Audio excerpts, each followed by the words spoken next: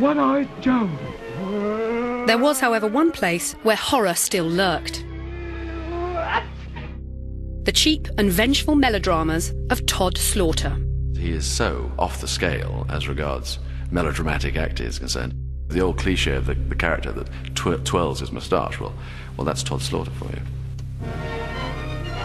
They are full of seduced milkmaids and bodies being strangled and then left in cellars. But I think my favourite Tod Slaughter moment is the beginning of Crimes at the Dark House. He drives a tent peg through his best friend's head in order to steal his inheritance.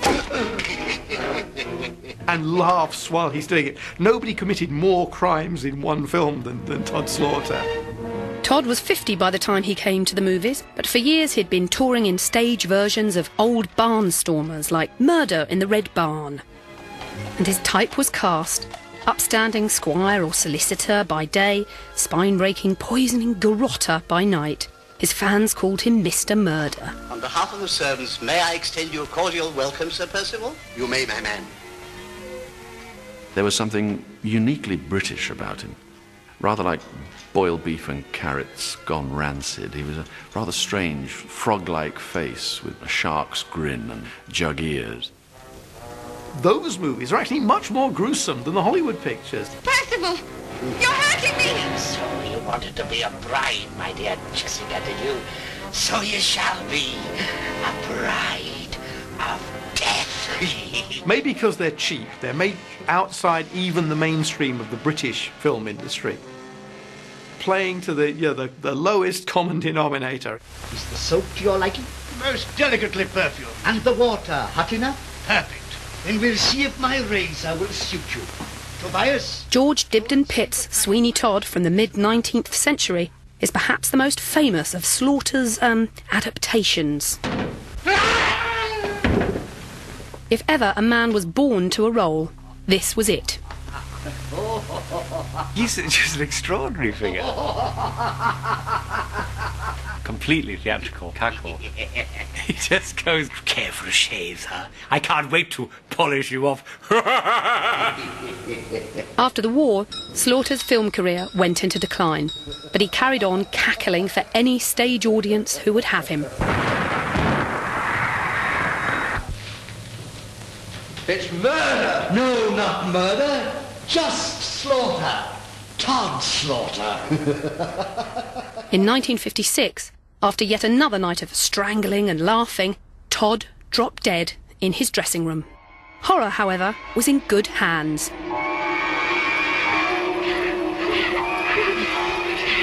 She's seen the curse of Frankenstein.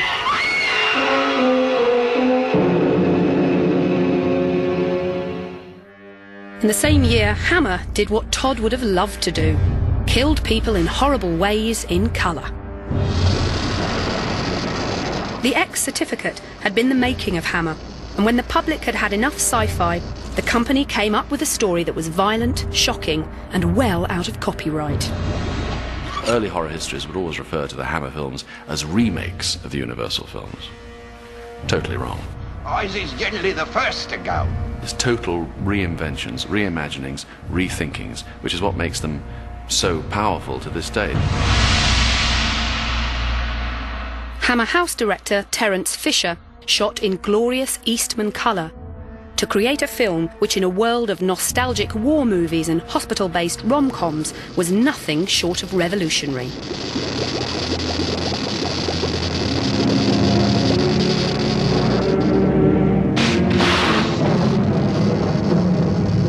Suddenly to have this very vivid, dark fairy tale, it must have had an extraordinary effect on audiences at that time who were used to everything being a bit conservative and staid and colourless.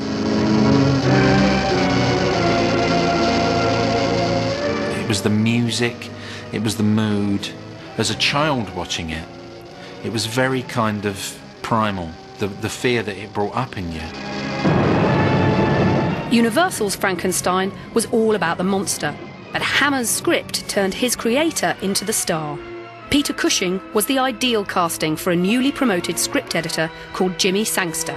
He was a very good actor, and he could make even the rubbishy lines I wrote him sound important. I gave him life. I put a brain in his head. But I chose a good brain, a brilliant one. It was you who damaged it.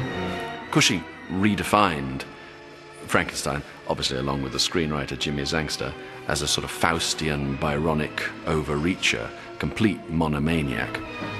The film also brought another great British horror career to horrible life when Christopher Lee was cast as the mummified monster, a small part for a very big man.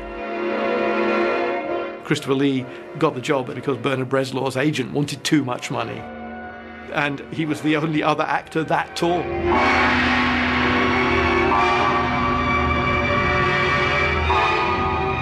Lee, looking nothing like a product of the rank charm school, made a great monster.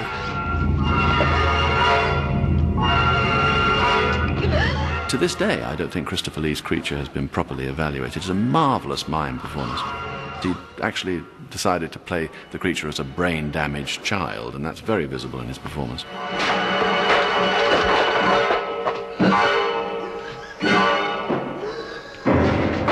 Never had a costume film so perfectly suited the pulse of its time. Frankenstein was shot just after Look Back in Anger caused a sensation at London's Royal Court Theatre. Times were changing, and Hammer were ahead of them. The Curse of Frankenstein has a flavour of that angry young man quality, a kind of bitterness. It's one of Hammer's most unpleasant films. It's an ugly film. They were gory. They shot Chris Lee in the face when he's the monster, and he comes up rah, with all this goo. There was a graphic quality to it that was totally uncalled for. And I'll never forget the audience's reaction to that midnight showing at the New York Paramount. They loved it.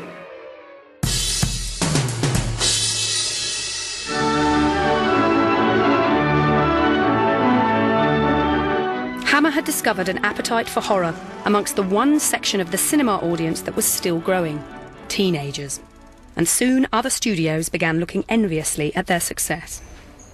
On the very same day that filming had begun on Frankenstein, an adaptation of an M.R. James ghost story got underway at Elstree. The film was to be called Night of the Demon. Since the beginning of time, evil, supernatural creatures exist in a world of darkness. It's much rarer to see ghost stories on film. Whereas horror is usually a show and tell exercise, it's very rare that you find a film that actually manages to make it frightening without showing too much.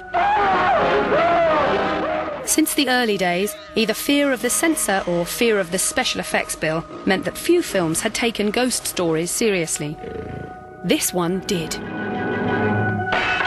Ah, why did you drop the poker? Red hot. Didn't you know? My boy, you're as pale as death. There was something in here. Night of the Demon was quintessentially English. The principal character is a skeptic, and the film relates how, bit by bit, he comes to actually believe that he will die. Night of the Demon was followed by Night of the Eagle. And that, if possible, was even scarier.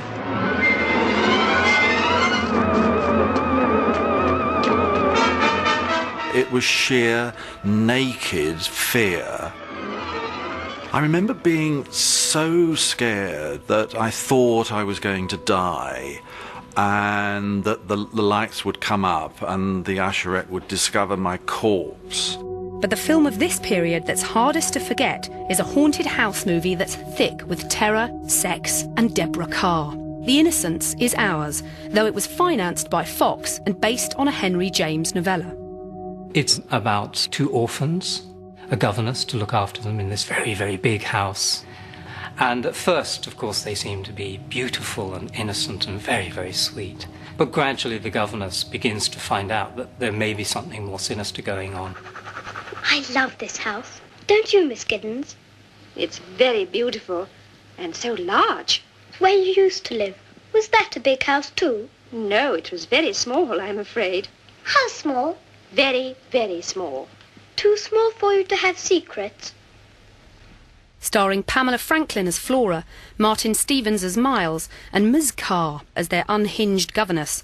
The film is perhaps the most Freudian ghost movie ever. All right. You hide, and I'll seek. We can go all over the house, can't we? Everywhere, I mean. Yes, I should think so. The Innocents works as a psychological study of sort of suppressed hysteria, but it also works brilliantly as a straight ghost story. I'm not a believer that things are necessarily scarier if you don't show them. All I think is if you do show them, they'd better be scarier than my own imagination.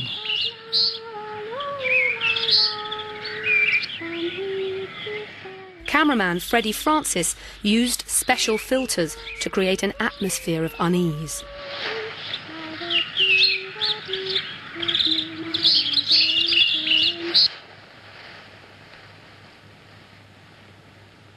She's out walking and there's a kind of heavy summer drone and it just goes silent. And it really sort of puts you in the picture of what it might be like if you ever felt there was a...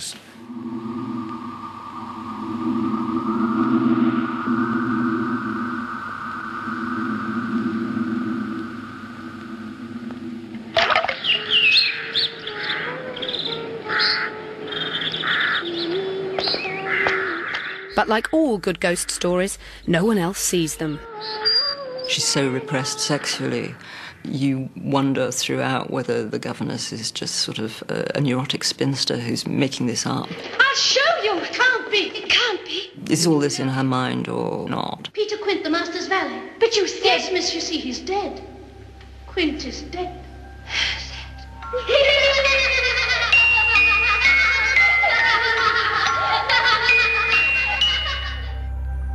Martin Stevens had already weirded out British audiences as a peroxided alien schoolboy with light bulbs in his eyes in the sci-fi drama Village of the Damned. When he played Miles, he did it again, without the help of special effects. Martin Stevens is electrifying. He gets the whole idea of, is this child possessed by a more mature, rather corrupt man? Because it's just there in his eyes. Miles! He is really creepy as this child who knows more than he lets on.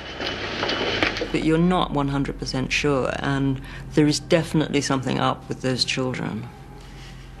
Are you cross? Yes, I am. I thought you would be. Come on, I'll tell you when I'm in bed. I wanted you to think me bad for a change. For a change? So I thought, why not go out tonight and wander about in my bare feet? These were demanding roles. As an 11-year-old boy, I couldn't understand the sort of deep sexual nature of this. Miles, tell me the truth.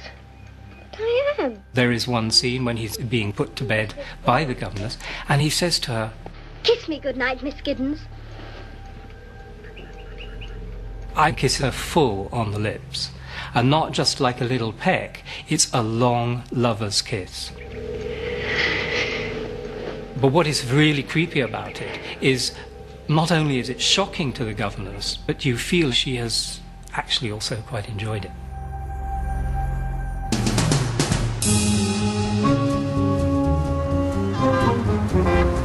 The Innocents was released just as the trend for kitchen sink dramas was taking off. Director Jack Clayton's previous big success was the steamy Room at the Top, starring Lawrence Harvey as a scheming sexual predator. Sexual predators were big in the early 60s. But the daddy of all these cinematic dandies came from the world of horror, and he wasn't at all common. Not a bit of it.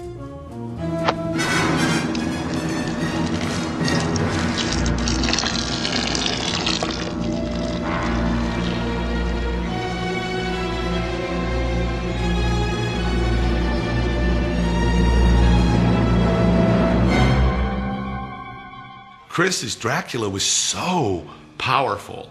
He had the greatest entrance. He just walked down the stairs.